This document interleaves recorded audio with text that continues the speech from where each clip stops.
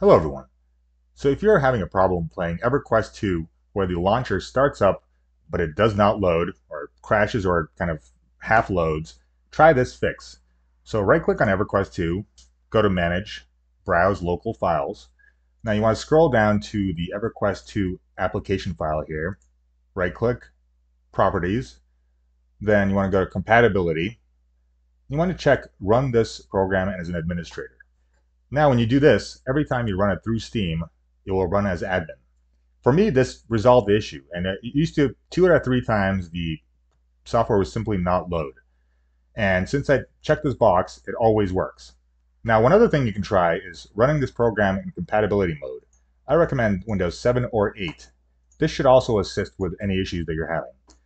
So yeah, hopefully this helps. It's just a little weird that it kind of works sometimes, it doesn't work, but I found that just having this run as admin checked greatly improves the consistency. So yeah, let me know if this helps. Yeah, that way we can enjoy this old game.